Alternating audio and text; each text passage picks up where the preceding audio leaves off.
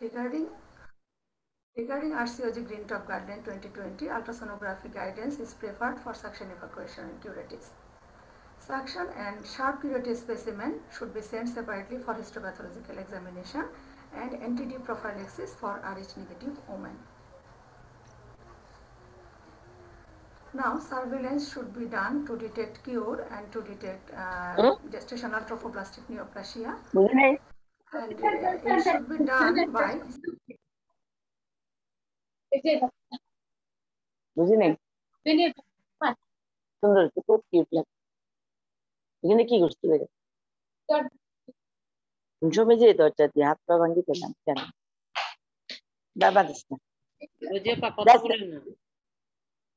Shamima unmute হও।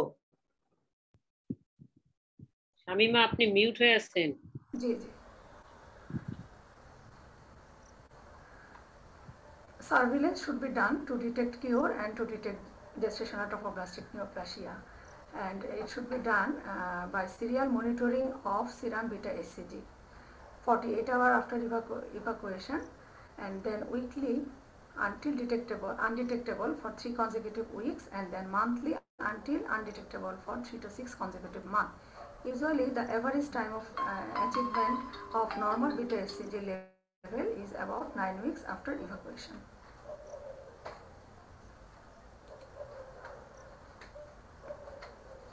It is the molar regression curve. It shows that the normal range of beta HCG is reached at 9 weeks post evacuation. It is the molar curve. It is used due to management of trophoblastic disease in Bangabandhu Sheikh Mujib Medical University. Here the socio-demographic history of patient, and then treatment history, and then biopsy report all should include in the first page, and then level of serum beta HCG should be monitored here during follow-up and during chemotherapy, and it is the page for follow-up in different date, and WHO scoring system. It should be patient should be scored by this, and finally the page for chemotherapy. Now, regarding contraception, effective contraception is mandatory during surveillance period. Most method can be safely used after treatment for GTD, with exception of intrauterine contraception. And the contraception can be started immediately after the uterine evacuation, and contraceptive method does not influence the mean HCG regression curve. Pregnancy may be planned if beta HCG is undetectable for 3 consecutive weeks and then for 3 consecutive months. During subsequent pregnancy, early ultrasound scan should be done, and after subsequent pregnancies, histopathological examination of placenta or product of conception, and then beta HCG is monitored 6 to 8 weeks after delivery. Regarding hysterectomy, it may be performed if patient desires surgical sterilization when age is more than 40 years, and hysterectomy does not prevent metastasis. So regular follow-up with monitoring of beta HCG level is essential. Ovaries may be preserved even in presence of prominent theca lutein cyst.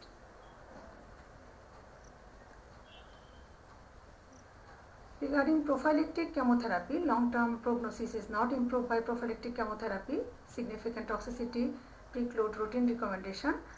Useful in the high-risk cases when follow-up is either unavailable or unreliable. So, at the end of the presentation, now the take-home message: patient with GTD should be managed in specialized centers. Careful evaluation and treatment of the disease is very important. Counseling for regular follow-up after treatment is essential for early detection of gestational trophoblastic neoplasia. Thank you very much. Thank you for patient hearing.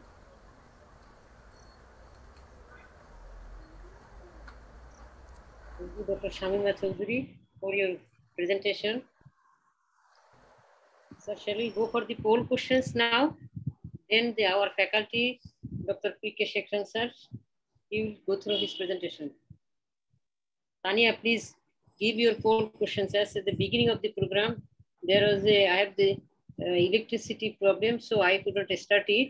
So please show the poll questions. All the participants are requested for poll voting at the end of the session. Again, the poll questions will be shown in the screen, and at the end of the session, the 3 winners will be selected. And all participants are requested to share your questions in the chat box, and so our faculties, they can answer this. We are very happy that, just a minute. Ania?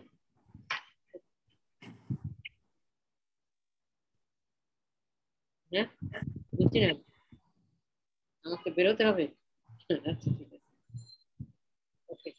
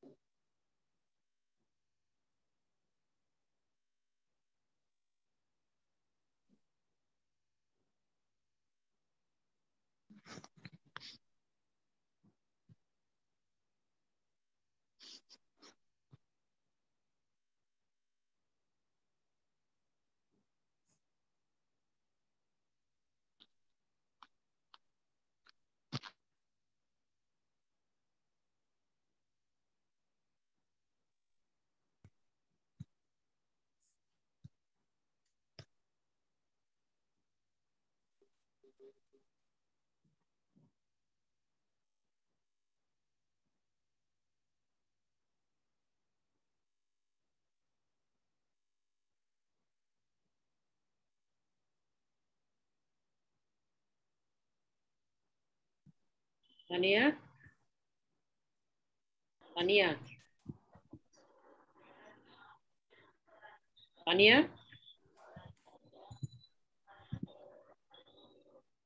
if you can please stop it showing the poll questions.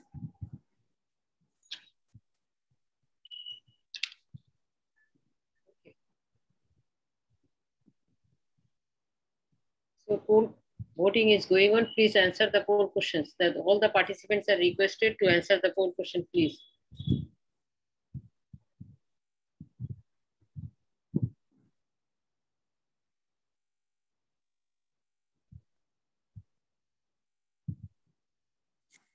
Thirty seconds each question.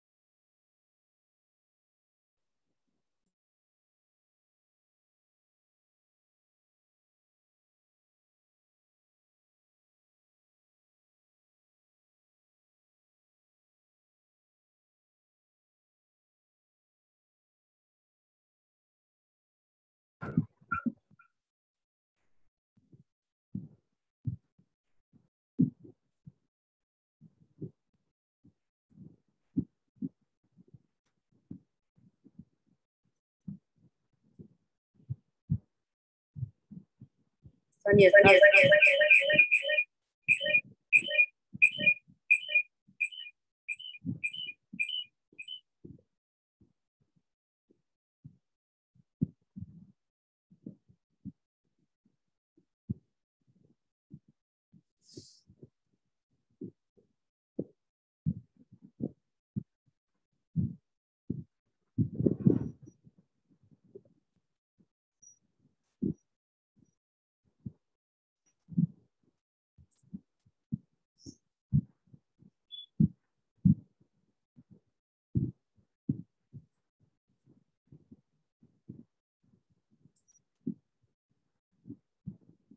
Is it not in the?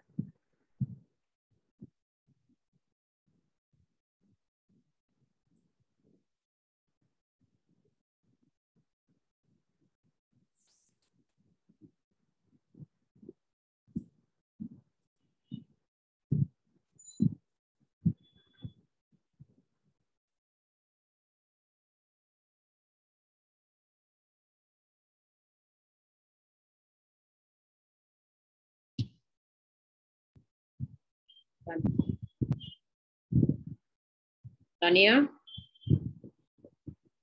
Tania G ma'am বলেন। কোন question শেষ না? জি শেষ,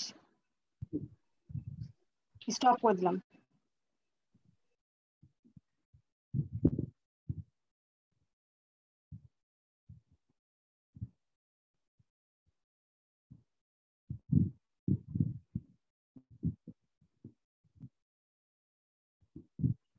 Now I would like to request our today's faculty, Professor Dr. Shekran, P.K. Shekran sir. Sir is the former professor and head Department of OBGYN, Medical College, Calicut, Kerala, India. Sir was the Vice President Foxy in 2010 and she was President in Kerala Federation of Ops and Gynae in 2003 to 2004. And she was the Secretary and Treasurer International Society of the Study of GTD from 2013 to 17. And she was the Chair and World Congress of GTD in 2009. And SAR has the 41 publications in international and the national journals and the chapter of PG textbooks. And she serves as the captain in Indian Army in Medical Corps with the active participation in 1971 in Indo-Pak War and in the birth of the Bangladesh. I request Dr. P.K. Shekran sir to go through his presentation. Sir, please. Thank you. Thank you very much for the invitation. Let me share my screen. Now, there is, I think, the same way I was asked to make my presentation, which Professor has presented early. I think it may be an overlap, but it's okay. We will learn it better. So the same line of the presentation, I have also made my presentation, of course, maybe a repetition, it will be. So I'll try to emphasize some of the points because after seeing the answer, I think it's okay even if you repeat by course. If there are postgraduate students, it may be useful that way. Okay, thank you very much once again. Now, as we know, as it is already presented, gestational trophoblastic disease results from abnormal proliferation of the placental trophoblast. In fact, gestational trophoblastic neoplasia is the most curable of all gynecological malignancies. It has got a very good sensitive tumor marker, the SCG, the amount of which will tell the volume of the disease also. And we use it very well for the monitoring and follow-up as well as the disease cure also. Now, as already said, GTD means all the components of benign and malignant. So the GTD includes the gestational trophoblastic disease of the pre-malignant lesions of a complete and partial mode. And the GTN is invasive mode, choriocarcinoma, PSPT, ETT, and even persistent elevation of the SCG without the tissue diagnosis of any invasive mode or CC. We are able to treat on the marker when it is rising or plateauing. Now, there is a wide variation of epidemiology as it was reported and presented. Now, epidemiologically, present study shows that there is not much difference in the Western world as well as in the Southeast Asia as well as Japan. Even the recent reports is almost equal to the Europe or USA. Anyway, the overall incidence is 1 to 4 per 1,000 pregnancies. This is of hereditary mode. It's more frequent among teenagers and elderly women because the disease, the hereditary mode, results from abnormal gametogenesis and fertilization. And the risk increases after age of 35. Teenagers has twice the risk and 5 to 10 times risk after the age of 45 years. Most important risk factor is the history of previous mole. The risk increases by 10 times. That means if it was 1 per 1,000, it may be 1 in 100 or 1%. Familial mole is a special condition which occurs all the time, and that lady unfortunately may not have a chance to have a normal child. Choriocarcinoma is rare. It is 1 in 40,000 to even 4 to 5 times that of the US and UK, Europe, in Southeast Asia and Japan. Genetics of the mole was also presented. It is due to the abnormality of the ovum that results in hydatidiform mole. It is due to abnormal gametogenesis and fertilization. Due to fertilization of abnormal ovum. In complete mole, the abnormality is there is an inactivation of the maternal haploid set of chromosome. So an empty ovum is getting fertilized. In partial mole, the ovum usually allows only one sperm to enter for fertilization, but here it allows 2 sperms. So there is again the defect in the ovum. In biparental familial mole, there is imprinting defect due to methylation defect in the maternal genome, and that results in the expression of only the paternal genome. So that is resulting in complete mole. Now this again, the empty ovum containing the 23X is inactivated or extruded, and a sperm containing 23X is getting fertilized, duplicates to form the 46Xs, and it multiplies with uncontrolled multiplication. It can be due to the fertilization by 2X, 23X, or Y. That is about heterozygous attached mole. Partial mole, as said, is fertilization by 2 sperms, 69XXY usually, and it can have a very mild course. There is a fetus or embryo which is abnormal.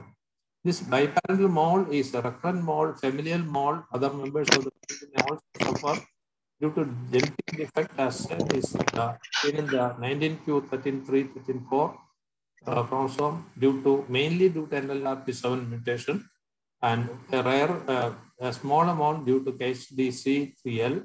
And recently there have been report of another gene mutation in NLRP5 and KD16 also. So they are finding some of the cases which may be due to mutation or other situation.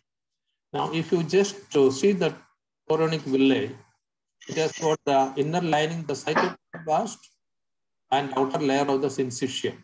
And from there, the complete mole or partial mole will be developing. They have got the intermediate trophoblast cells, villus intermediate cells, as well as the implantation site intermediate cell. The implantation intermediate cytotrophoblast gave rise to the PSTT or placental site trophoblastic tumor.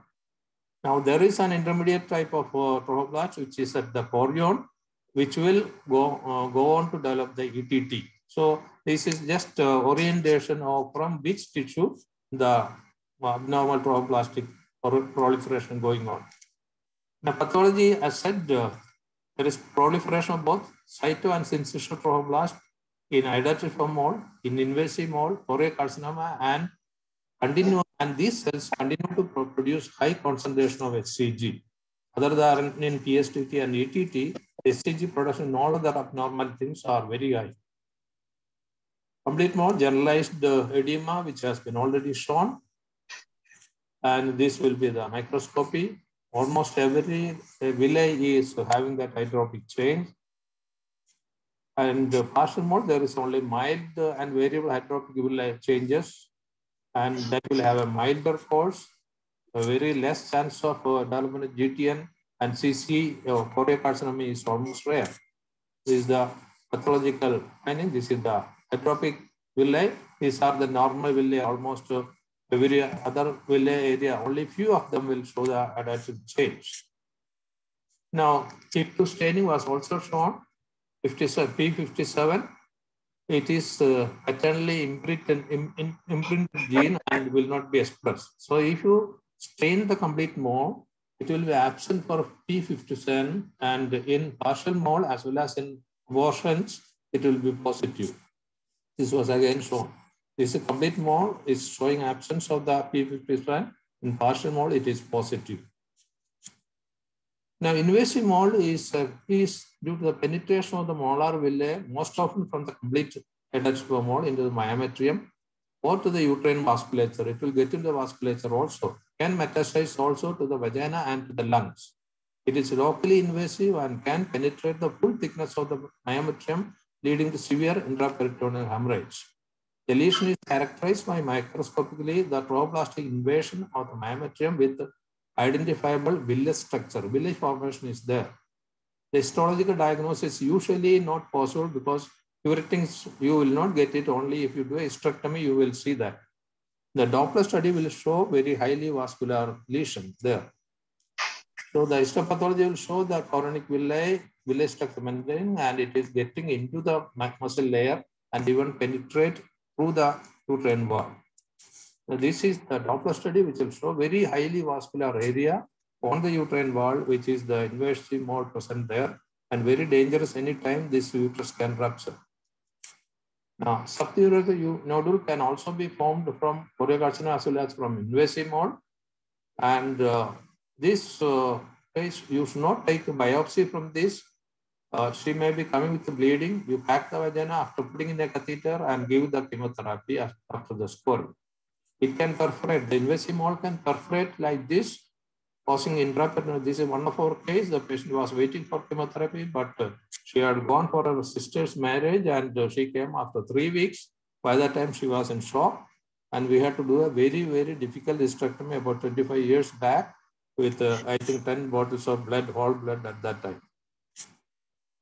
Now, choriocarcinoma will have sheets of cytotrophoblast and syncytial trophoblast without villus formation.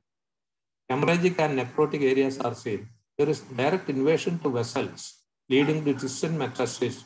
The choriocarcinoma is, though it is a carcinoma, it spread like a sarcoma through the bloodstream. So distant metastasis is possible in choriocarcinoma very quickly. 50 to 60% are following complete mole, rarely after PHM. Also, it is reported, very rare. Can follow normal pregnancy, abortion, or ectopic. Vascular spread to the lungs and brain, liver, every area can be spread. And this is the characteristic hyperchromatic, very vesicular nucleus of the choriocarcinoma. Both elements will be there. This is a necrotic and hemorrhagic area of the choriocarcinoma where restriction has to be done due to the severe bleeding. Now, PSTT is very rare, arising from implantation site intermediate cytotrophoblast, less vascular invasion, necrosis and hemorrhage is rare. Infiltrate into the layers of the myometrium, locally invasive, less vascular spread, confined to the uterus for a longer period. That is one feature which is helpful to get a cure. Lymph node involvement may be seen. Very low HCG or FCG may be absent. Less sensitive to chemotherapy. If it is confined to the uterus, hysterectomy will be very curative. So this is histopathology. The cells, the intermediate trophoblastic cells are penetrating in between the layers of the myometrium. It is in between the layers. So this is the myometrium. These are the tumor cells. So it is very typical. So this was one of the case of one of my colleagues as permission given to me. It was diagnosed because she has come with amenorrhea, irregular bleeding. Pregnancy test was weakly positive, and ultrasound also showed something. Curating showed PSTT, very rare situation, and this is the growth. So hysterectomy in such cases will be curative when it is confined to the uterus. An epithelial trophoblastic tumor is rare, and it is usually taken for choriocarcinoma. The growth is in the lower uterine segment or in the cervix. So it is usually mistaken for this thing. So this is the histopathology of ETT. Now, clinical presentation of the hydatidiform mole is varying now. It is being diagnosed early because of the availability of the ultrasonography for evaluation of early pregnancy. In some part of our country, even in our state, people are coming even by 8 weeks or 7 weeks to know what the pregnancy is it going normally. At this time, the classical findings of a vesicular mole will be absent, and all the late presentations are very rare to see nowadays. Even in our practice, when we started the center, the follow-up center in 1990, we were having many of these cases coming with hyperemesis, thyrotoxicosis, early onset preeclampsia, presence of bilateral theca lutein. These are all almost nil nowadays, because almost they are made to have a diagnosis of probably, unfortunately, diagnosed a missed abortion, unembryonic pregnancy, because they come at 7-8 weeks, and it will be a failing pregnancy like that. Goes. So irregular vaginal bleeding following a period of amenorrhea with a pregnancy test positivity is the usual way of presentation nowadays. Ultrasound will show a failing pregnancy with a blighted ovum or an embryonic pregnancy or missed abortion. That will be the diagnosis, because it is impossible to have any early finding of molar change below 9 weeks. Usually, such failing pregnancies are treated by medical abortion. No tissues available for HPE. Unfortunately, even early evacuation will not prevent the development of GTN in such case. So unfortunately, some of these patients are going to come to us at a later stage because there is no follow-up or tissue diagnosis. So this is a classical presentation of molar pregnancy, where the pregnancy is beyond 12-14 weeks. And no doubt about these cases with the presence of bilateral theca lutein cyst and partial mole with a local or focal adaptive change, presence of a fetus which may be abnormal, and that's the thing. This is the case what we usually see. They come at the early weeks of pregnancy, which is not having an embryonic pole, no yolk sac, something amorphous mass. And this particular case reported was, she was seen at the 7th week like this, but she came again at 10th week with bleeding. At that time, there is something suggestive of a molar pregnancy. So that is a problem now. At this stage, if you evacuate or medical abortion is done, you don't make a diagnosis of molar pregnancy. And these cases, even though evacuated at this stage, may develop GTN at later stage. That is a problem nowadays. So to overcome that, you have to just remember that after time delivery, the SAG will be negative even after 2 weeks. If it is an abortion like termination of pregnancy, it may take maximum 4 weeks. In vesicular mole, it may take 12 to 14 weeks. If it is going up, it is GTD or GTN. So in every case of abortion evacuated, even if you are not in a position to do the histopathological study of the products, at least please do a urine pregnancy test after 4 weeks. The RCOG recommends after 3 weeks. I am telling after 4 weeks. There is no business for the SCG to be positive. It was a simple abortion. So if it is positive, then you have to have a proper follow-up of that case. So that is how you can salvage such cases. We had one patient coming with the late stage after evacuation in the early first trimester, later on coming with irregular bleeding. Then she was told that it is only natural to have some bleeding irregularly after abortion like that. And she came with the perforation of the uterus with the intraperitoneal hemorrhage. So that tragedies can happen because of the availability of modern technology. Primary evacuation management of adultery mole is definitely by suction evacuation, irrespective of the size of the uterus. Hysterectomy with the mole in situ in the elderly multiparous woman is an option, but it is more morbid condition. Patient may be anemic, is not fit for such a major surgery. It is better always by evacuation of the mole by suction. But in the early part of our study, we have done hysterectomies in about 10-15 cases. But whatever you do, whether it is hysterectomy or evacuation, all those patients will require regular follow-up. The investigation minimum required is a complete blood count, HCG before evacuation if possible, LFT, RFT, and thyroid function test, especially if the uterus has gone to beyond 16 weeks size, and electrolytes also may be checked in such cases. Now, evacuation, suction evacuation under anesthesia is the method of choice, as we said. Then ultrasound guidance is minimize the perforation, chance of perforation, as well as make it complete for evacuation. Anti-D prophylaxis is recommended for HIV-negative patients. Cervical priming, though controversial, is safe because we have seen that very early pregnancy evacuation is difficult. It may not come out because the patient hasn't started bleeding. You have made a missed abortion diagnosis like that, and the cervical ripening with the cytotype or the PGE1 for about 2 hours, not induction of abortion, which is contraindication or not recommended. If you want to soften the cervix, which is there, otherwise you dilate under anesthesia, make it complete, because subsequent bleeding will not be due to the incomplete abortion. That is the important thing. If she comes again with the bleeding due to incomplete abortion, you are not sure whether to complete or not is the problem. Now, oxytocin started in the beginning as per the recommendation of International Society for Study of Trophoblastic Disease and by FIGO. RCOG says that only by the completion you start the oxytocin.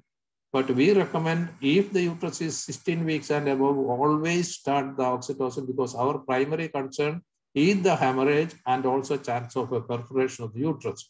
Whenever the patient develops bleeding, of course, you have to start. I don't know how these lines have come. Suction evacuation using a cannula, which is 12 to 14. At the end of the procedure, have a gentle curettage so that your evacuation is complete. If it is under guidance of the ultrasound, it is better, but availability has to be seen. It is the moles which is evacuated on the bottle. Hysterectomy is specific with the mole in situ, but she will require the follow-up. We recommend always USG after 1 week of the evacuation to make sure that the uterus is empty, so that subsequent bleeding is not due to incomplete evacuation. And if there is any retained products, always completed by a second curettage after 1 week. Otherwise, there is no place for a repeat curettage after your uterus is empty by the first evacuation. Prophylactic chemotherapy, again mentioned, is controversial because you can always detect by regular follow-up and get a cure if it is GTN. But in cases where it's not possible to have a regular follow-up, you don't have that facility, or the patient is not likely to come, and she is having high risk. In low risk mole, there is no place for GTN because it will, chemotherapy prophylactic, because it will not have any effect. In high-risk cases only, it will have some benefit. In cases where it's not possible to have a reliable follow-up, you can advise them prophylactic chemotherapy in patients who are over 35 years, size of the uterus more than 4 weeks for the gestational age, pre-evacuation HCG of more than 100,000 international units per liter, bilateral big thick lutein. These are the risk factors for GTN to follow.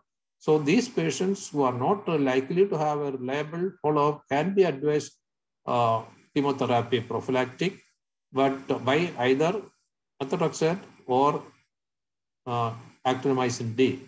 But it is also recommended that if you start, then see that she goes in for complete remission. So it is just not one injection. Probably you have to repeat the course to see that the HCG is negative, so that she will not come with a resistant disease later on.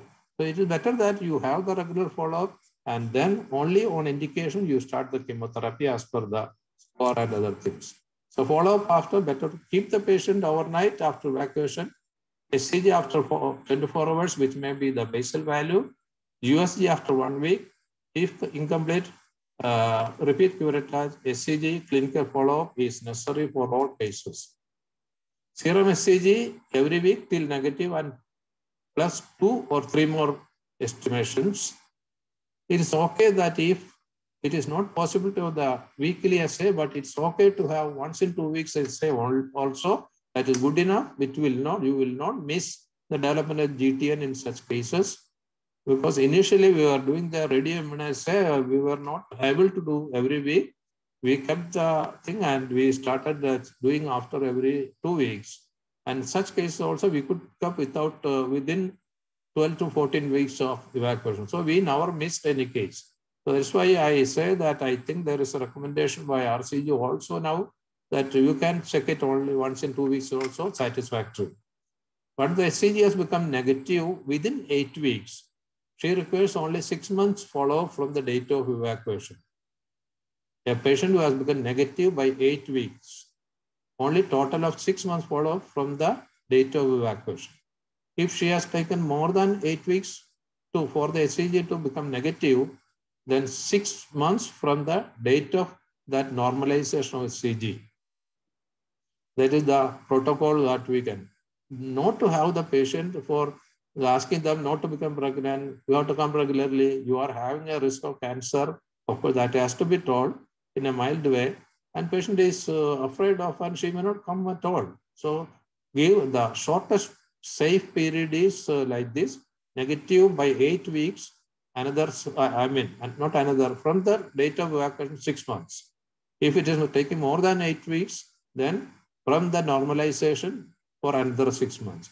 It's necessary only once in a month check is only sufficient, only required. A PHM can have shorter follow-up. Once it has become negative, only one more test after 1 month. If it is negative, she is out. Contraception can be given. Low dose oral pills can be given. SCG after 10 weeks of subsequent pregnancy if she had a chemotherapy during the previous molar pregnancy.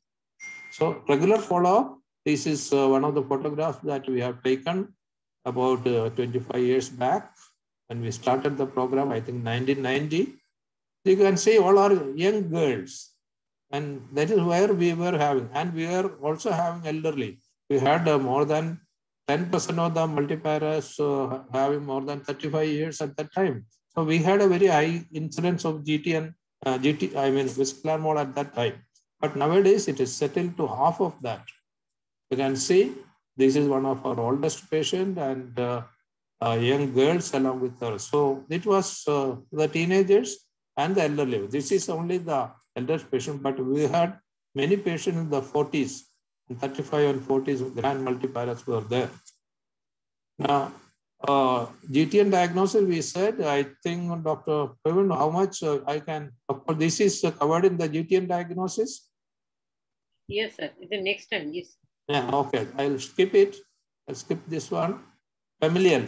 Familial is, this is another interesting case study which we can tell about the familial mole. 2 sisters were referred to as follow-up after evacuation of hydrogen mole.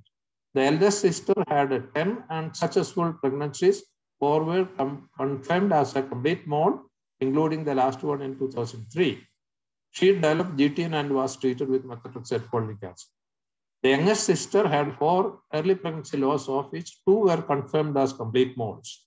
The second and third sisters were all 4 girls having normal children, no history of consanguinity. So we started to study these cases because we thought that's a familial recurrent mole. We have collected the blood samples of all the 4 girls, their husband, their parents, and also the tissues of the previous moles, the paraffin fixed tissues, and everything was taken to UK and US for the extraction of the DNA and the genetic study. And we could see that the father and mother were heterogeneous for the mutation NLRP7, and the eldest sister and the youngest sister were homogeneous, and that is why they were developing the recurrent molar function. The second and third sisters were having normal heterogeneity, but not homogeneous. So they were not manifesting. So in these girls, the first and the last, the only hope is to have own donation IVF to have a child. There is a case of twin pregnancy with the mole. This was sent to us as a partial mole at 15 weeks, but after seeing 2-3 scans by that time they have had, was showing that the placenta on one side and the molar tissue on the opposite side with a normal looking fetus. We have done the 3D ultrasound. You can see the placenta here, the molar tissue here, normal fetus like that. So we thought it had. So we have done a karyotyping by amniocentesis and found to be normal. We have warned them because of the bleeding can be happen at any time, and she may be having the risk of operative delivery at any time without getting the baby also. They agreed for all those things, and this is the result. By 38 weeks, she had gone into spontaneous labor. You can see the moles or degenerated mole. She didn't develop the preeclampsia. This is the normal placenta. The lucky thing that after 26 weeks, the beta SCG was plateauing or coming down. So that is why we were happy that the pregnancy may be continued to claim. So this is a successful story that I think the study results and other things of our series. And this is from where we could start the center. So it is a effort by everyone to have a coordinated work. There should be a special day for the GTD clinic. They should be all followed up. They should be called if they are not coming. And then according to the diagnostic criteria and as per the score, only treat according to that thing, whether single or multi-agent. Thank you once again. If at all any clarification required, I may be happy to do that. Okay, thank you. We stop sharing, please. Thank you very much, sir. Thank you very much for your elaborate presentation. Now there is the question answer sessions, and if there is anybody they have any question, please raise your hand and you can ask your questions with your own, and otherwise you can share your questions in the chat box so our faculties can answer. And probably we have our AK, are you here? AK, she was with us. Yes. So Yes, comment one. So It was all the lectures were fantastic. It was really, really wonderful. And I'm fascinated by the familial mold. That's so interesting. I have a general question for the speakers, all of you, which is there is clearly, and you might have touched upon it, but maybe if you could expand, there's clearly a difference in the incidence of gestational trophoblastic disease, say in South Asia compared to North America. And I was wondering what you thought were the factors that caused this to be a very common disease in your part of the world and an extremely rare disease in our part of the world. What are your thoughts about that? Okay, can I? yes, sir. So thank you, ma'am, for that question. This was bothering us for quite some time. The simple reason that I could find out from our series of, at that time, about 10 years series of 1,700 cases and the epidemiological factors, we had a considerable number of teenage pregnancies and also multiparous women with elderly patients. As we now understand, it is the abnormal ovum that results in vesicular mold, and abnormal ova are produced more in the extremes of reproductive life. To implicate the nutritional factors to any disease is very difficult to correlate, even though so many things were pointed out that vitamin A deficiency, all those things were postulated very long back, but nobody has done a thorough study, or is not possible also. Like that in Vietnam, when something was going on, the spraying of the Agent Orange as a weedicide was related to the higher incidence. But whatever it is, difficulty is to get the accurate incidence by proper analysis, whether it is in pregnancies, whether it is in deliveries, are you including everything?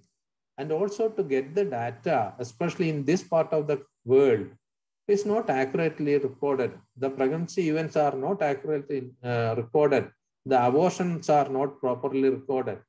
And nowadays, when the things are done possibly properly in Western part of the world, or UK or US and European countries, as I said, in the Eastern part also, I have seen the report recently from Japan as well as from other Southeast Asian country. The incidents that they reported recently are the same as it in UK or Europe. So I think it is the difficulty in getting the data which shows this difference. And also the other epidemiological factor, there is surely it is the reproductive age of the woman. We are having even today, because some of the religious consideration and other things, there is more of teenage pregnancies, and also the limiting the family size and age things are going on, but now it is all getting under. So from about 25 years back, incidence was high in my university, but now it is settling down. And there's a definite change in the pattern of the incidence of teenage pregnancy as well as elderly women coming for delivery. Naturally, as per our theory of the abnormal ovum coming, the extremes of reproductive age is the influence, major influence. We cannot say anything about our rice eating habits and other things, so that was postulated early, or deficiency of beta carotene. We don't know how to estimate the beta carotene in everyone. So these are all difficult propositions, and my concern or confirmed conviction or my accepted theory that extremes of reproductive age is the most important reason for hydatid sperm. That is my conclusion. And I have proven it in my study also about analyzing more than 67,000 deliveries and then number of vesicular mole. I have shown the trend in the age incidence in the teenagers as well as the elderly women and the incidence of hydatid sperm. So I have established that way. I didn't publish it, of course. I should. So that is hopefully my answers, ma'am. Okay, we have our AGOI President Ahuja sir and Dr. S.K. Giri sir, your past president sir. If you have your personal experience about you can recommend, sir. Please. I'd like to come on. Dr. Giri is speaking. Dr. Ahuja, speak out, please. Good evening, sir. Dr. Giri, Dr. Ahuja. Good evening, sir. Good evening, sir. Good evening. Dr. Ahuja, speak out. No, it's always a pleasure to hear Dr. Sekran. Both the talks were wonderful. My issue is I'm basically a pure gynae oncologist. We never had to deal with vesicular moles in the last 37 years of my practice. So I would not be able to comment much on this, but only I have a question which normally most of our students also have, because the criteria for diagnosis, because I don't know whether you'll be discussing GTN in subsequent talks, but one issue is that when we put the criteria for a diagnosis of GTN, we have all those parameters of HCG monitoring and a histological diagnosis of choriocarcinoma, for which we do not need to wait for rising titers and all that. But what happens in the case of PSTT and epithelial trophoblastic tumors, which are not associated with raised markers? Is this always a retrospective diagnosis, or you have a prospective way of approaching such patients? It's a very good question and problem question, actually. It is true that these two types of the tumors doesn't have a marker. They are having a marker which is not easily picked up. So it is basically probably a retrospective diagnosis. As I said, in one of the case, what my colleague had was a irregular bleeding, some amenorrhea, positive pregnancy test which was weak, and DNC has picked up that PSTT. But otherwise, sometimes for them may present abnormal bleeding only, AUB. They are present as AUB, and you will not suspect any GTN there. And while doing the hysterectomy, you may see. So usually these cases are confined to the uterus for a longer time than other things because the spread is very slow. And you may be... Sound is so low. So that is... Cannot hear you, sir. Okay. So all other cases, we are going for the HCG only. The GTT and ETT are different categories of the placenta trophoblastic tumors, and they are not diagnosed on the marker. So all other cases, we heavily depend upon the marker HCG, and also the system should be picking up all forms of abnormal HCG. In malignancy, you have more of malignant, abnormal HCGs, not the regular HCG. The system, assay system should pick up everything. And one system we are happy with is the Immolite, system by, and that is the one which is going to pick up, because the hyperglycosylated HCG, the HCG without the C-terminal, the free beta HCG, all those abnormal HCGs are more in malignancy, unlike the normal pregnancy.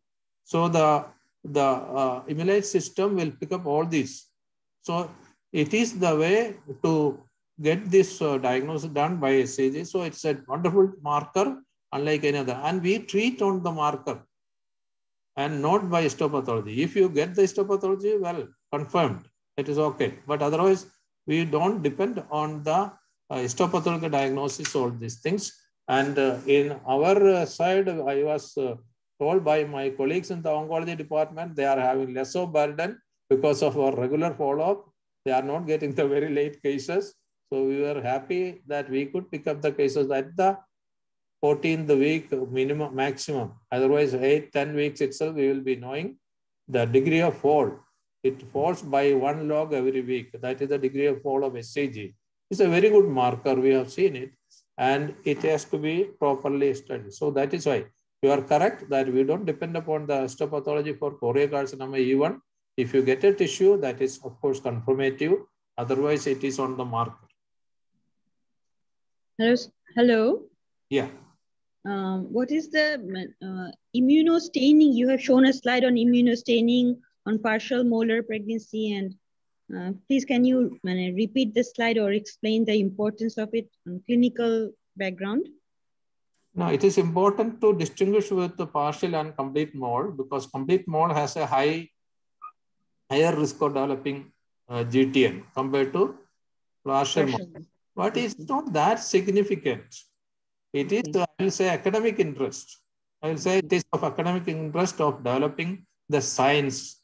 So it is immunohistochemistry, we're demonstrating the maternal allele there or maternal genome there, which is absent in complete mole, which is present in partial mole, which is present in abortion. So when you are not having it is not easy for the early abortion or early mole to have a pakka histopathology also. The histopathology and ultrasound correlation may be a maximum of 50 or 60% in a very early mole. The ultrasound is, they may make a diagnosis of an embryonic pregnancy and you are happy to get a medical abortion done on that patient. It could be a mole. That's why it is very difficult. Even histopathology also, there should be a very well-trained histopathology pathologist to say that it is complete mole or partial mole in the below 10 weeks or 7 weeks abortion that you are making. So that's why they were having this diagnosis made. It's not at all mandatory to have something in our day-to-day practice. In our country, it is not at all required. It is the development of a science, I'll put it that way. To have some knowledge of science is good, that's all. Okay, thank you, sir. Sir, another question is that I managed a patient who had a history of previous mole. In subsequent pregnancies, at the time of delivery, I thought of sending the placenta for histopathology. It was a normal pregnancy after that mole, but it is written in the textbook that we should send the placenta for histopathology. Is there any? Yes. A patient who had a complete remission without any need for chemotherapy, now the present recommendation is not to do any such thing because it was seen that a patient who had chemotherapy for some persistent disease can have choriocarcinoma of the placenta or of the baby or head cell. And that's why the beta HCG has to be checked after 6 or 10 weeks. In all pregnancies, all subsequent pregnancy was the initial recommendation, but later on they changed on to only to those who had the chemotherapy previously need only this check. Because there's a fear of some of the trophoblastic elements which is dormant. Sorry, you are muted. Sir, that dormant cells will be stimulated by the very high concentration of estrogen produced during a pregnancy. And they can develop even choriocarcinoma during that pregnancy. There has been report of the choriocarcinoma coexisting with the pregnancy. So that is a tragic situation. So these are some of the very rare situations where the dormant cells which are stimulated by the very high concentration of estrogens and they develop a choriocarcinoma while they are pregnant. Or after delivery, there can be evidence of choriocarcinoma by placental examination. In that case, you have to check the beta HCG of the baby also. It might have gone to the baby also. That's why. But these are all very rare situations in a patient who had a complete remission without treatment. Now we do not recommend all those extra things, but it is better to have a patient who had a mole earlier, since their recurrent mole is almost 10 times, have to have a proper USG evaluation in the first trimester. So that is running the risk of another molar pregnancy. So that is the thing. So you are correct. It was there earlier, but nowadays it is also true that patient who had GTN vesicular mole earlier can have subsequent choriocarcinoma during the next pregnancy itself. It's also there. That's why the risk has to be in mind for those who had chemotherapy especially. Sir, any question? More question? I think there is something on the chat box. Yes, sir, chat box, yeah.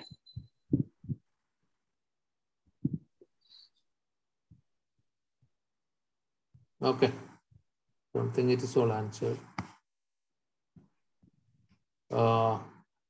Dr. Ahuja, when are we going to meet? Yes. Giri sir, have you, sir, your comment please, sir. I mean our egoic cone meet, I was telling. Giri sir.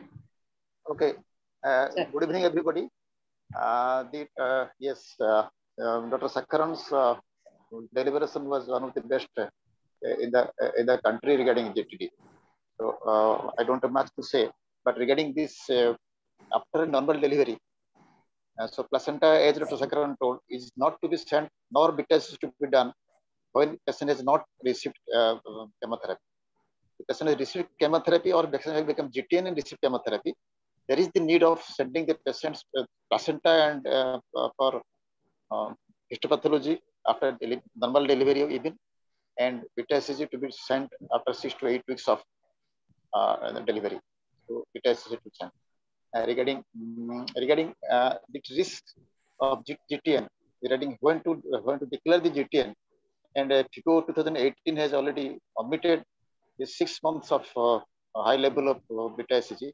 So only 3 criteria are there. One is plateau, other is increase in titer, and third one is evidence of choriocarcinoma. This choriocarcinoma evidence is very rarely we get, perhaps after doing hysterectomy or so. So only the 2 criteria of either plateau and rising titer of beta SCG will help us to diagnose whether this GTD has become GTN. And for one word of GTN, GTN is a malignant GTD. GTD itself is a potential malignant disease, and out of which GTN is a malignant GTD, which mostly requires chemotherapy, excepting this PSTT and ETT, which is diagnosed after hysterectomy. Usually, we cannot diagnose these 2 diseases before hysterectomy, but if there is a constant bleeding, all these things, perhaps we have to go for hysterectomy, and there is, we can on histopathology we find out the intermediate cells in the tissue and diagnose it either PSTT or ETT. So, and Dr. Ahuja told that how to diagnose this thing, it becomes difficult, really difficult. It is by method of exclusion only. That we don't get anything, beta is very less, and the HPL, which is the diagnostic criteria, which is not available, and only it can be done by ISC methods. HPL can be done in tissue, but before an SCG, HPL is most probably it's an expensive one. Dr. Sakharan, what is your opinion? And what exactly was the thing? I didn't get it, sir. Sorry. No. I didn't get it well. HPL. HPL is only histochemical. You are just unmuted. Unmute, just please. Dr. Sakharan, please unmute. Dr. Sakharan, please unmute. No, it is again histopathology. It's not a very large quantity that may be there compared to HCG. The HPL may be more, but it cannot be again detected by the immunoassay. It may be histochemistry will show the HPL there. So it is all not for a clinical way of diagnosis. It is all missed. The cases which may have a curettage like that, we may get it there if you are lucky, and otherwise only on post-hysterectomy. The cases of PSTT with more than 4 years interval is having a very poor prognosis, and they are not cured by surgery also. So they may have to have very multi-agent chemotherapy, though it is resistant to the normal thing, but that is the thing. So the suspicion is not there. usually it is not following vesicular mole. It can follow vesicular mole also. So that is another problem. It is following a normal pregnancy, either choriocarcinoma or PSTT are missed till late, till they come with the secondaries. So that is the problem. So all these conditions other than the invasive mole as well as choriocarcinoma can be diagnosed by the marker, but other things are not possible, sir. That is the problem. Dr. Bhagwanath. Sir, I have a question. Yes. Yeah. Good evening, sir. Sir, suppose a new case, there's no history of any GTN in the past pregnancy. First time she came in the OPD with the 14-week size uterus and 1,63,000 beta SCG. So, sir, for starting the chemotherapy, first we have to do the beta SCG 2 to 3 times. Is it increasing or plateau for the diagnosis or the confirmation of our No, Monica, this is not that case. This is that 2-3 times rise and other things are for the cases following vesicular mole immediately. This patient had no history of any evacuation done recently. No, sir.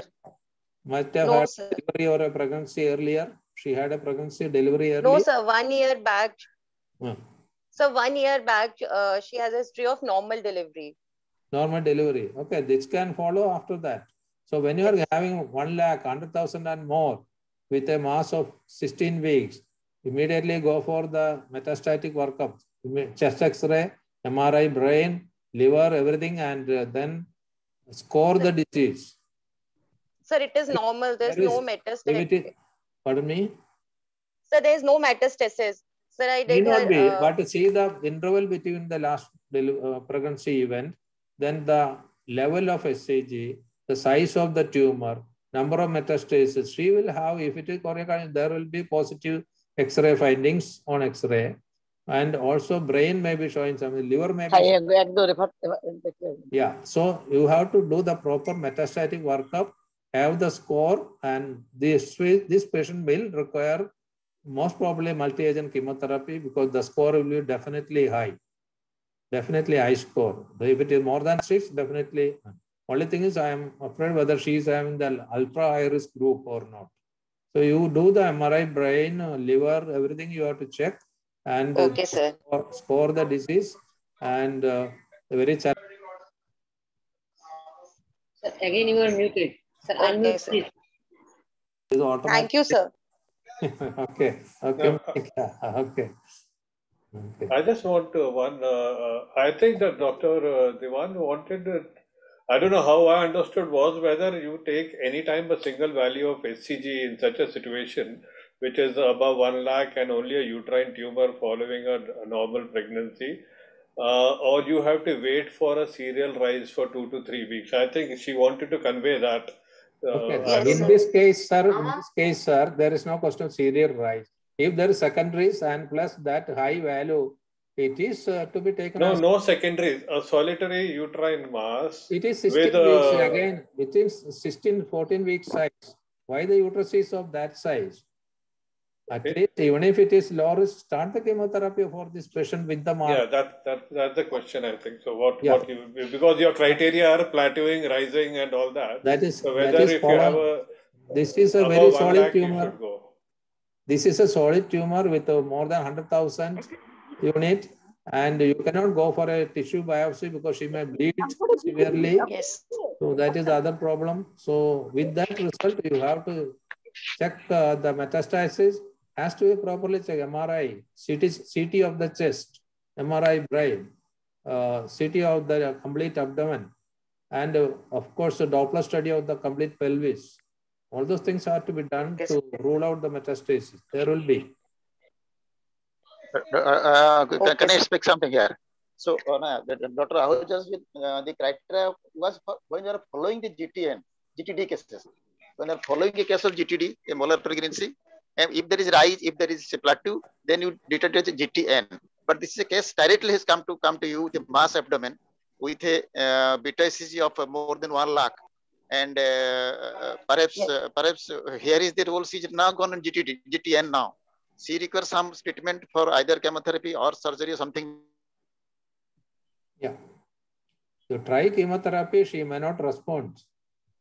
But you have to, since it is curable with chemotherapeutic agents, probably this is a case which may require multi-agent chemotherapy. A solid tumor of 14 weeks after 1 year of the last pregnancy, very high beta HCG, all those things you put, and also chest, you may have to do a chest CT. X-ray may miss the metastatic mass. There will be metastasis. If it is beta HCG is no, I mean correct value of more than 100,000, there should be a metastasis in the lungs. There may be metastasis in the brain by this time, and it will be a metastatic disease. Monica, I am eagerly Yes, for sir. the result. Yes, sir. I Yes, will sir. be eagerly Yes. waiting for the result of your case. Okay, sir. I will let you know, sir. Thank you, sir. Okay. Thanks a lot. Okay, good.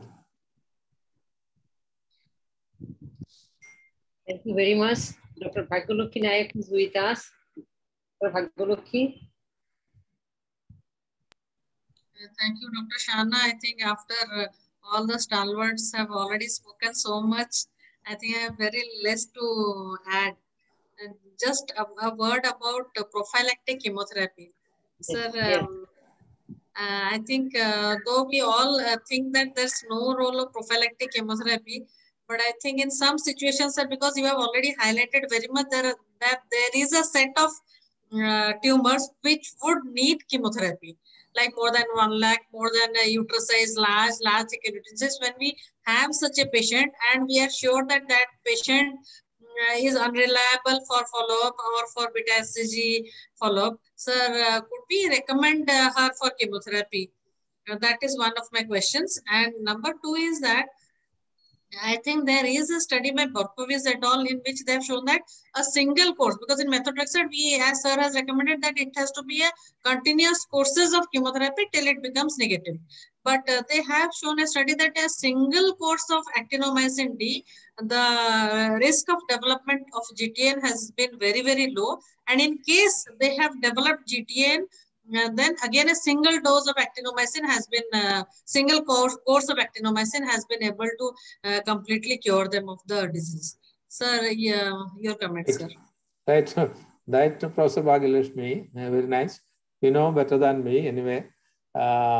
To answer the situation of prophylactic chemotherapy, I was convinced that not required, because we also thought that our patients are also poor. They are also not very well educated in one part of our state, the Malappuram district. We thought that probably at that time it was a little bit on the backward area in education. It is, I'm talking about 30 years back. Now they are all equal. At that time I was also afraid, but they were all coming. My follow-up is better than the the American people or UK people.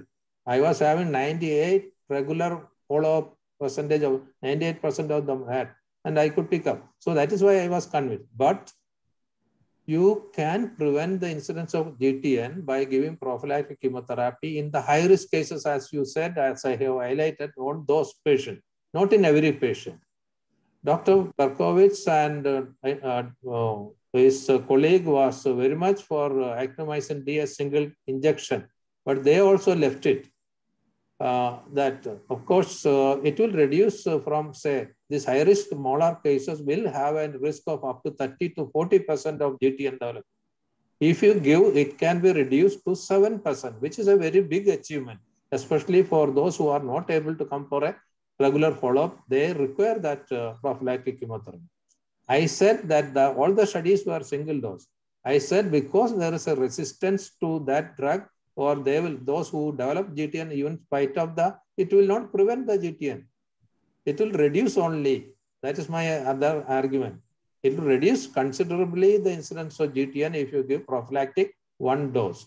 But if they develop GTN after the one course of prophylactic thing, they will have a more resistant case. So if at all you are giving, not to stop with one injection, you may have to see that she go in for complete remission by negative HCG subsequently. That is my recommendation that way. But all the studies are with a single injection. And even if they develop, you have got another drug to give. You can give it that way also. So only thing is to make foolproof that none of your patient is going to suffer from choriocarcinoma and die. I said, why not regular follow-up and select the cases which is possible and to achieve a remission. Very early detection of GTN, not even having the very late case. We are having all cases diagnosed within 14 weeks, only 3-4 cases beyond 16 weeks. So they had been lost, that 1 or 2 patients who were lost to follow-up, they came later on, and at that time, it was almost, again, it was low risk cases. So with the score of 3 or 4% score that we were able to pick up. So I am thoroughly convinced that if you educate them, if you tell them that it's a cancer which can be 100% cured, you can have further children, that is the thing. And also little bit that it's a condition that may go in for a cancer, may go in. So with that will tell them that they have to come. And at the same time, be sure about what you are on. Be sure that you are going to look after them. So they were all convinced. All my 1,700 cases at that time, which I followed for 15 years, were all, I am happy that they have come subsequently conceived. Even after chemotherapy, some of them have lost the hair because we have given, I think, Imaco in 6 cases. So we used to have the yearly union.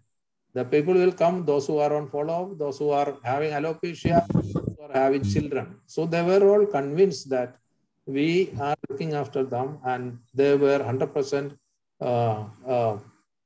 obeying our request and coming. So that is why I am very much convinced that it could be done. Yes, sir. Thank you so much. From the textbook, it is my own experience for long years. Hello. Hello. Yes. Sir, can you just tell me what is the dosing of actinomycin D? Does it need to be taken like methotrexate? No, it is 0.5 milligram daily is the dose for GTN. For 5 days is the GTN, or you have got the pulse actinomycin D also. So methotrexate is given as a single dose of 50 milligram or 25 milligram at that time for a prophylactic dose. But we are convinced with the methotrexate folic acid regime of 8-day regime, 1 milligram per kilogram body weight methotrexate, alternating with 0.1 milligram of folic acid IM. That the course is 8 days. And beginning of every course, we will have the LFT, RFT, and the CBC done. And very mild mucositis and other things were seen, but no severe reaction. We had a problem with the actinomycin D because it has to be very carefully given intravenously. One thing, we had extravasation of the drug and sloughing of that area. That is the danger. So you have to be extremely careful. Better start a drip. Then once it is about 10, 15 ml or 100 ml, you add on to 100 ml saline and then give it as a infusion rather than pushing and making it extravasate. It's extremely dangerous. It will cause sloughing of that area and should not spill the drug onto rice. You may lose your cornea. The potent toxic drugs. So be careful on the administration part also. Even both methotrexate also handled properly. So I told my assistant professor told the lecturer told the PG told the intern told the nurse, and nurse gave the injection and it got extravasated. So that is why afterwards I used to stand or I used to give myself. We had to treat with actinomycin D also, some of the cases. Yes, sir. And one more little query I had, like, sir, when we are scoring the patients, I think initially we had a low risk, intermediate risk, and high risk. So now it has become low risk and high risk. So do you have any doubts about the scores of 5 to 6, and that whether we should be more careful about these patients, that whenever they show a little lag in fall, should we immediately change the chemotherapy or waste those golden time, like not changing over, waiting if the fall is slow? Sir, your comment on that, sir. For all of your information, Dr. Bhagyalakshmi has edited a book on GTD, and I am just to say something. That's why anyway I will answer that. See, initially the scoring was by Baxter scoring, which was taken up by WHO and later on by FIGO. And FIGO has put it as low risk and high risk. Now, for the last 4 or 5 years, we are feeling this, that risk score of 5 and 6 may not respond well to single agent therapy, but some of them will respond. So some of them will respond means they are not exposed to the risk of multi-agent chemotherapy. So in the present guideline for FIGO, which we have just sent, also we haven't recommended the intermediate score, but we have put it that if you should be having a low threshold of starting multi-agent chemotherapy for the risk group 5 and 6. Still, you can start single agent, either methotrexate or actinomycin D in this group of patients.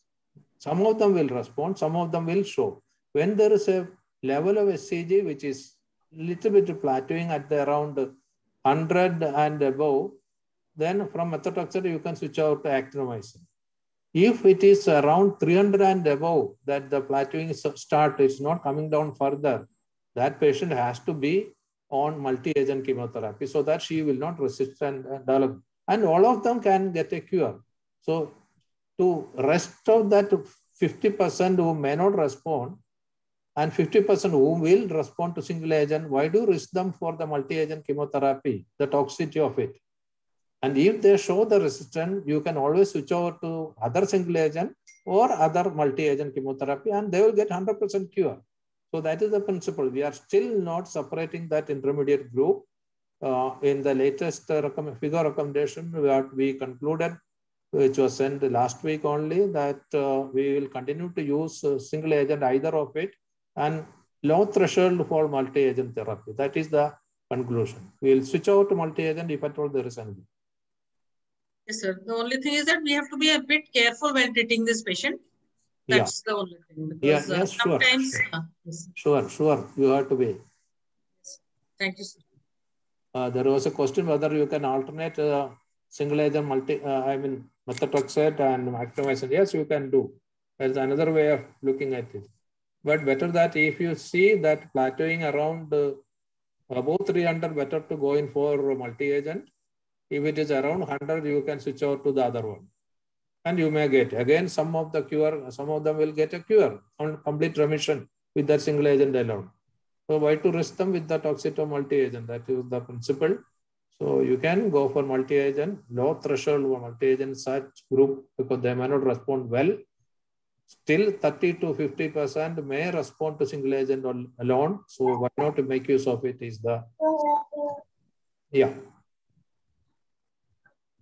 Yes, Nancy?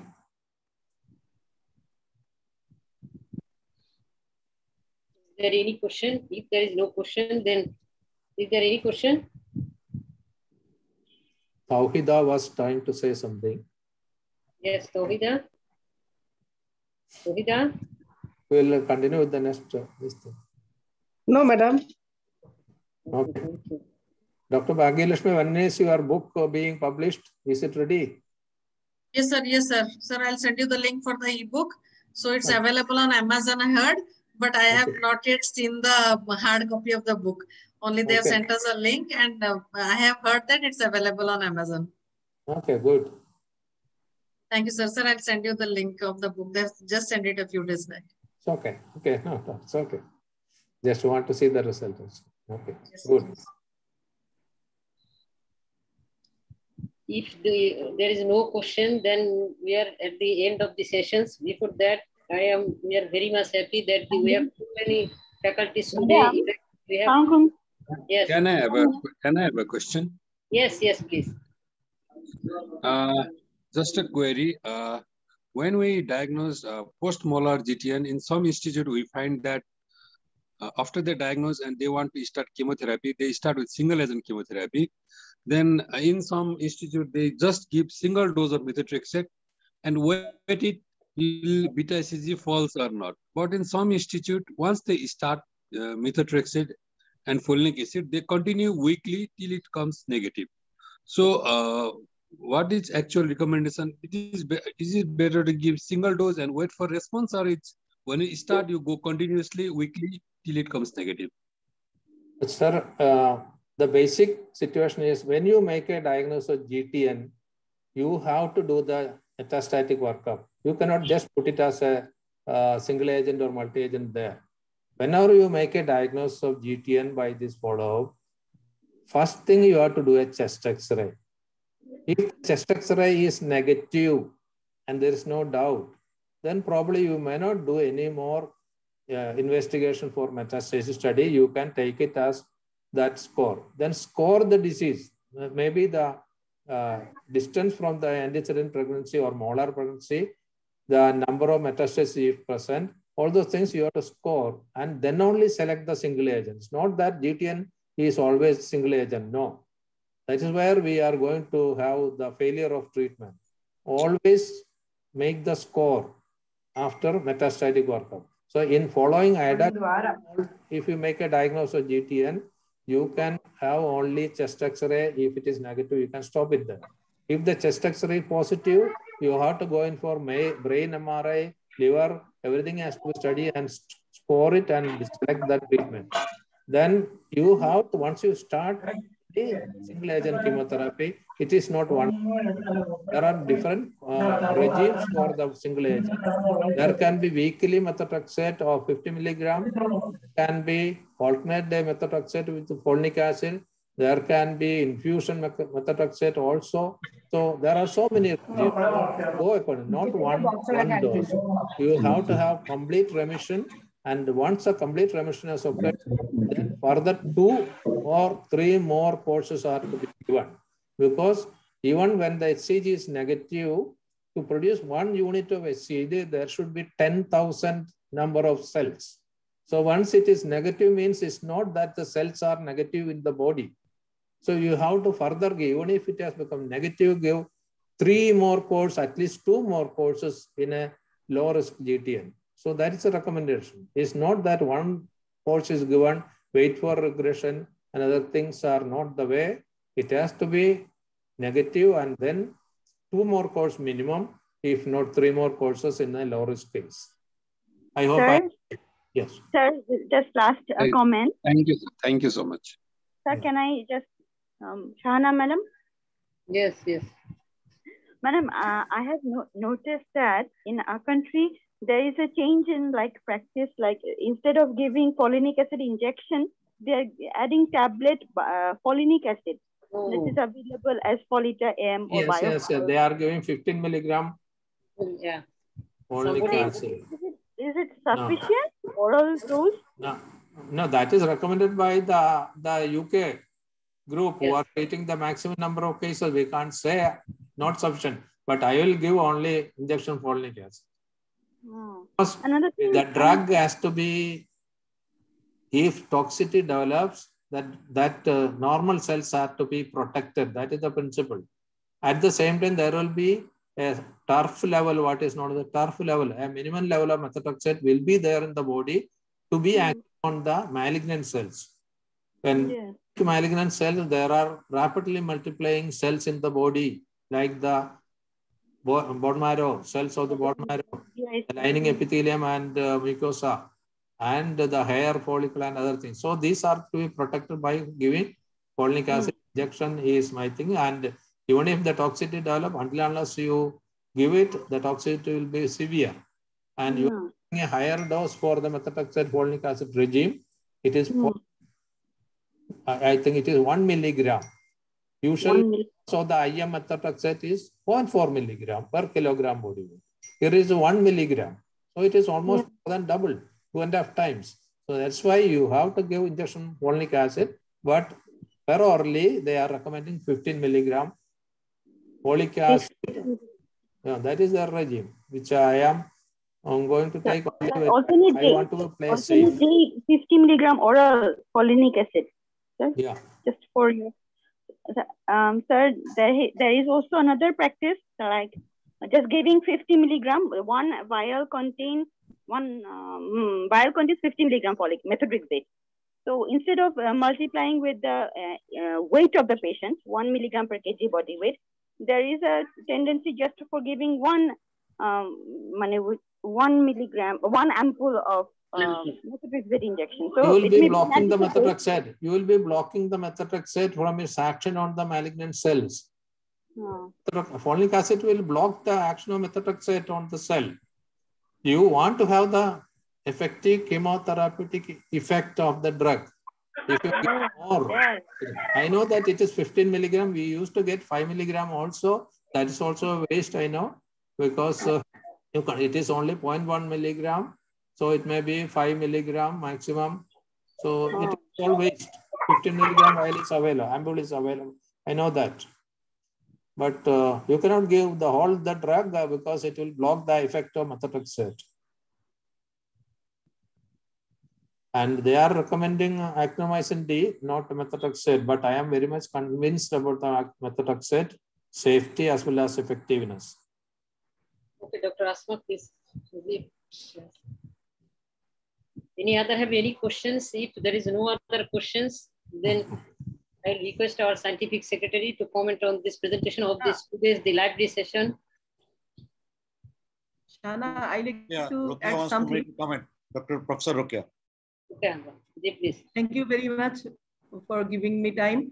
It's very excellent discussion from our faculty, from our native country plus abroad. Thank you, Bhagyalakshmi, to join with us. I like to add something just for our students. Here is now 102 participants. So we are working at NICRH and there are many patients to refer to us.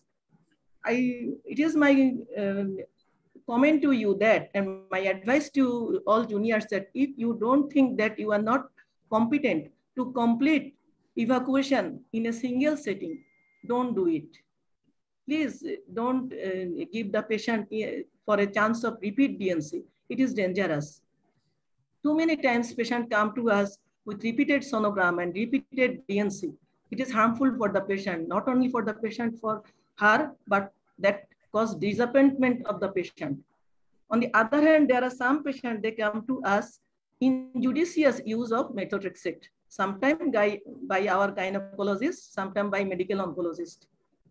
So without evaluation of prognostic scoring and metastatic scoring and staging, one should not go that kind of practice. It is my comment. And another one is, if anyone see any metastatic deposit at vaginal orifice or at the cervix or fornices, please don't go for biopsy. Sometimes it causes torrential hemorrhage and patient come to us with shock. So this is my comment for our juniors. Please evaluate the patient and don't put the patient in risk. And please save the patient and their life, because this malignancy is 100% curable, nearly 100% curable. So okay. Thank you very much. Thank you very much, sir. Your comment on DNC for molar cases. Sir, your comment. Shekran, sir. On? DNC, your comment on repeat DNC or anything in case of molar pregnancy or invasive mole and residual disease in case. There were some studies earlier on. Yes. They have shown that if you do in a GTN early diagnosis by HCG, and they have shown that curettage has reduced the need for chemotherapy altogether, or reduced the need of number of chemotherapy. That is their study, but we don't do, or they don't do nowadays. No, sir. It was the earlier study. It was the earlier study. My question is not that. If your patients come with a DNC with a retained product, in that cases, we must have to do the curate the patients and evacuate the uterus. Without evacuation, we cannot go for the treatment because it is single cell. If that is your comment is that single, if it is a single the molar tissue or single cell, then it's a thousand that the disease. So we must evacuate and we must evacuate the uterus. It may be either 2 times or it may be either 3 times. We must have to evacuate and complete the evacuation. Am I correct, sir? Yes, sure. At the first sitting. That is the, when you are, that's why even all of us are not having the facilities of under the guidance or ultrasound to do the evacuation. So it's better that you do a scan after 1 week. That is my recommendation. We were using it that way, so that any retained product can be at least removed then. Because if the uterus was very big, it is not possible to empty the uterus completely at the first sitting itself. Also, in the early pregnancy also, it is seen that the evacuation is incomplete. So many cases are coming back from evacuation from periphery with incomplete evacuation resulting in bleeding and the SCG going up. And they are sending for GTN treatment. But once you see that product, it is immediately, we can see it is incomplete evacuation. Once you empty the uterus, the SCG will go down and patient will not require chemotherapy at all. So make sure the removal is complete. That is one of the primary treatment is to empty the uterus completely, do a curettage. General curettage is not contraindicated. Yes, sir. Not have a thorough. So your message is after first evacuation in a molar pregnancy, the 1 week after that, we must go for the transvaginal ultrasonography or transabdominal. Yeah. Exclude Make sure it is complete. Yes, whether it is complete or not. Okay. Yeah. And also the pregnancy test in every abortion, what you thought as abortion. After yes, sir. week, because we are not able to do the HPR in all cases of abortions, yes, or product circumstances are not available, please let them have a urine pregnancy test 4 weeks after a termination of early pregnancy. That is not very costly, not time consuming. That can come with a check. So the checkup after 1 month is with a urine pregnancy test, so that this problem of missing a diagnosis and later on developing GTN is prevented. So that may be the thing. We had one case like that. So what is the important message from Shekran sir today is, one is that in every case of molar pregnancy evacuation, we must have to go for the ultrasound after at least 1 week to see whether the evacuation is complete or not. Before that, we must not go for the treatment. And another message is from sir is that in every case of the pregnancy, either abortion, missed abortion, incomplete abortion, everything, and after 4 weeks of that, we must go for the at least a urine for pregnancy test. Yeah. Yes. Thank you. Sir, thank you very much. Thank you. Now, I request our scientific secretary to comment to this session with the lively sessions. We are very much happy that we have too many participants from here and from the foreign participants. Everybody were lively discussed with this, and there was in these sessions. Now our comment from our scientific secretary, Dr. F.M. Kamaluddin. Thanks, Shahada. It was really not only lively, it was quite educational. Yes. And I really learned many things. Every time I listen, I learn, then I forget. And again, I listen to Professor Shekran and I learn. Because I think that is the process. We cannot learn in one session because he is a living encyclopedia on GTN. So he says so easily, but when I listen, it seems very easy, but then I forget, then I again listen to him. So it is really enjoyable to listen to him. And thanks to Dr. Ahuja, Dr. Giri, and Bhagyara, and also AK for joining us. And as an oncologist, what I found one of the big challenge is that what Professor Rokia was telling, indiscriminate use of methotrexate. When there is a suspicion, start weekly methotrexate. That is one culture that happens. And also I realize some of our colleagues in periphery, they are scared of doing the total evacuation. So doing a partial evacuation, they start giving the IM methotrexate, because giving IM methotrexate is very simple and easy. So what Dr. Shekran was telling, by doing this indiscriminate use, what we are doing, we are creating some resistant clone. So end of the day, which was possible to treat maybe a proper dosing of methotrexate, end up in a case of multi-agent chemotherapy, even not a good responder. So this is one very important thing, like he told, like the indiscriminate use of antibiotics. As IM methotrexate is very easy, we just not start going for it. This is number one. Number two, another point he said that to give 2 cycle in low risk and 3 cycle at the end of the treatment. That is a big challenge, Dr. Shekran, because by that time, patient become educated that beta HCG is the parameter. So even you don't ask, they do by their own. And once they wait for the day when it comes to normal. And from that day, they started bargaining. Why should I do it? And some of the patient, even they don't listen to our suggestion.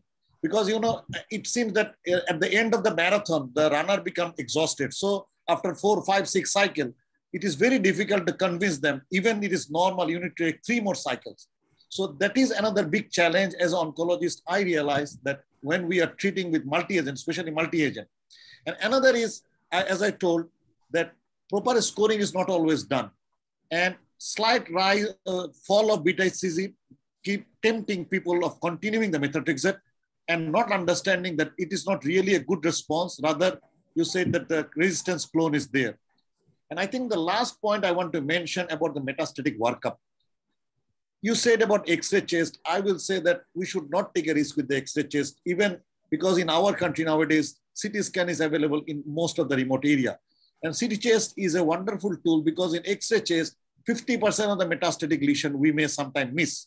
Similarly, when we are looking at the brain, we should do MRI, not the CT scan, because in CT scan brain, hardly we will find the metastasis. And this type of metastasis is not a big metastasis. Sometimes it's a small metastasis. But that small metastasis change the score and change the approach. But if we know there's a metastasis, we can really treat properly and cure her. So I think we should be very aggressive. Whenever there is a high beta HCG or a big mass, don't look at the money, ask for a CT scan, ask for MRI brain. I think that will save her life rather than spending few thousand of rupees. So these are the few things. And finally, I will say, Shahana, this is an issue that we face every day. This is an issue we don't practice every day. So we forget, and I will request after a few months, you again invite Dr. Shekron to tell the same thing, to repeat, so that we recapitulate and we don't allow us to make a same mistake, because unfortunately we are repeating the same mistakes even we are listening. So we need to listen many, many times and then we can improve ourselves. Thank you. Thank you very much. Thank you, Dr. Kamalbhai, for your nice recommendation. You are very much said. Thank you, sir. Thank you, sir. Thank you very much. Yes. Now I request we are sorry that we cannot show the poll questions again because there is a multiple logging. So we are sorry. But even after that, there are 3 winners who participated the first time in the poll voting. And Tania, you please show the poll winners. And before that, I request our President, the chairpersons of this today's sessions, to say some things and conclude the session. Sir, please. Thank you, Shana. Sir, before that, I have, sir, and for all the participants, we want to make another session like the GTD session, and we want to include all the medical colleges, and here all the medical colleges who are participated today. You please ready the patients who are the complicated patients, everything, and who are the patients. They will be presented the different type of cases what we face. You please ready them, and we'll discuss in the workshop, and we'll make another workshop on GTD like our cancer cervix workshop and endometrial cancer workshop. You please prepare your patients. All the medical colleges participants are requested. Shahana, I asked our president, Professor Haisar, to congratulate Bhagya for this book. You can see in the screen. Yes, yes. Book, wonderful. Yes. Book. Yes. Congratulations to Dr. Michael Naik. Good job you have done. Yes, yes, available in Amazon. Yeah. Thanks to Dr. Sekharan also. Thank you. Authority in this subject, I could say. He also has taken part in this. Thanks to all the participants who have taken part in this discussion, also encouraging us and organizing seminars like this. Kamal has said that we can arrange this type of meeting after some time, not recently. We have done maybe 2 3 months, 1 month, 2 months after this. I don't know what they will discuss. It might be it's a high time of only 10:30, 2 hours past. Thank you all very much once again. See you again next Tuesday. Bye-bye. Thank you. Tania, who are the poll winners? Winners, Dr. Afroz, Dr. Fatima Asraf, Dr. Zakir Naik. Thank you very much.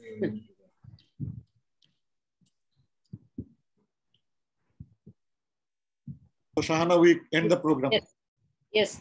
Before that, the winners are please show your phone number in the chat box just for 1 minute. You please write your phone number in the chat box so we can send you the gift.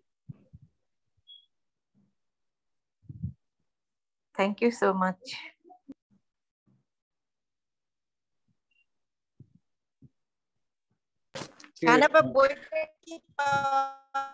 অ্যামাজনে পাওয়া যাবে, অ্যামাজনে পাওয়া যাবে, অ্যামাজনে পাওয়া যাবে, অ্যামাজনে পাওয়া যাবে। আচ্ছা ঠিক আছে। Tanya, stop. Thank you. Share. Yes. Thank you very much. No. Tanya, stop screen share. No. There is the phone number of Dr. Zakia. Yes. Yes. Number to আছে আরেকজন হলো Afroz. Dr. Afroz from Dhaka Medical, I think. উনাকে বলো ওরা সবাই email করে number পাঠায়। ঠিক আছে, তো শাহানা শেষ করে দাও। Okay. Thank you very much. Tanya, please end the session.